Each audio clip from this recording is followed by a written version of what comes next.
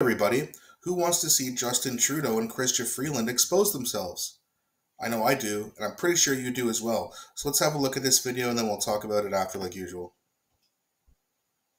It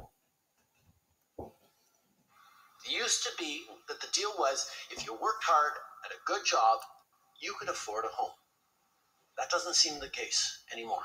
Younger generations are worried that they won't have a life that looks like how they grew up, like what their parents and grandparents had.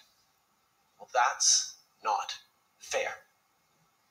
Agreed. But today, too many young Canadians feel as if the deck is stacked against them. They can get a good job, they can work hard, but far too often, the reward of a secure, prosperous, comfortable middle-class life is out of reach. That is not okay. It used to be. Holy shit. And who's been in office this whole time that this has happened? Oh yeah, these two idiots.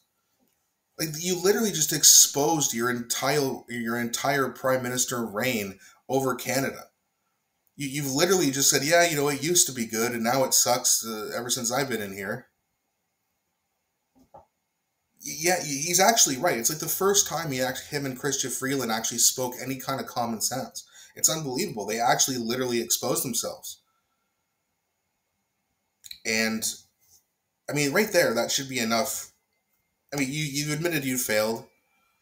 And instead of saying, you know what, I've clearly not done what's best for Canada or Canadians, I'm going to step down and let Canadians decide who they want to be their next Prime Minister. I'm going to run just in case you want 4 more years of this for whatever reason. But we should be having an election because of this.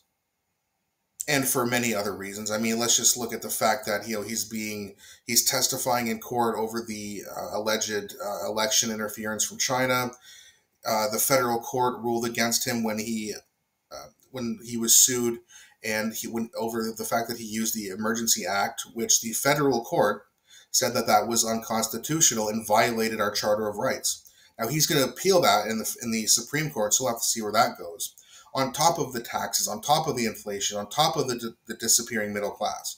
I mean, he's just been such a nightmare in every way. I mean, first of all, he might even be in jail, right? If he loses the appeal in the Supreme Court, how can you violate the Charter of Rights and not be charged for treason? I know the definition of treason is very vague. It's basically, if you turn your back on or you backstab your own country when you're the leader, technically, which is what Trudeau has done, technically that would fit in the category of treason. Now, I'm not saying we should do what we used to do to people who committed treason, but you should at very least, be barred from all office again. Not to mention the Arrive scam. Not to mention that other world leaders hate him. Not to mention that most Canadians, I mean, he's just so unlikable, not just with his policies, but also with his personality. He's such a fake. All these people say, well, the Conservatives are crony capitalist union busters. Unions have disappeared under Trudeau too. Right? I understand Conservatives don't do a great job, but neither do the Liberals. So people who think unions are important, like me, can't vote for the Liberals. You can't vote for the NDP either. So the only thing that we can actually do to make things better is vote for someone who's going to make things financially more feasible for the middle class. The only person who's really got any plan to do that is Pierre Poilievre. And again, I've said this many times before, I am not a traditional conservative. Okay, I like at least talking about the idea of a universal basic income, not by Trudeau, because we know he would just try to buy votes. But I think as auto generation, more jobs being taken away from for things like AI, for example, you're going to have a lot of people out of jobs. So in that case, I think a universal basic income would be necessary, or else you're going to have all these people on the street. Right? That's a liberal ideology. I'm against the criminalization of marijuana. That's liberal. In terms of the price gouging and these big corporate companies making record profits, I'm okay with record profits if it's a fair, free, capitalist market. But that's not what we have. Listen to Robert Kennedy Jr. talk about that. Brilliant, right? Those are all liberal things. I'm pretty moderate on abortion. That's not conservative. Right? So there's not very many areas. I mean, where I do agree with the conservatives is essentially, gun rights, freedom of speech. Now, that used to be a left-wing thing. Now it seems to be more of a conservative thing, although it's not really, because conservatives don't exactly believe in freedom of speech either.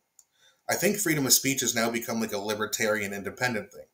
But either way, don't agree with the conservatives on very much, except their financial policies, because there's less taxes. I agree with gun control rights. Although I do think that, we need to work on that, because obviously there's way too many school shootings, especially down in the States. But in my opinion, that's more of a mental health issue. As I've said before, Switzerland has as many guns per capita as the United States, haven't had a school shooting in 20 years. So there's a disconnect there. It's not just about the guns, right? It's hurt people, and we have a lot of hurt people in the United States, and even here in Canada. But either way, I just wanted to kind of just show this absolute moron just literally telling Canadians, hey, everybody, I suck, vote for me anyway. Let's not do that when we do have an election, guys. Let's make smart choices, and let's get rid of this clown. That's going to be it for today's video. I'm just in awe that he actually said these things. It's not really. It's kind of funny at this point. He's just so out of touch. But anyway, that's going to be it for this video. Don't forget to like and subscribe, and I'll be back shortly.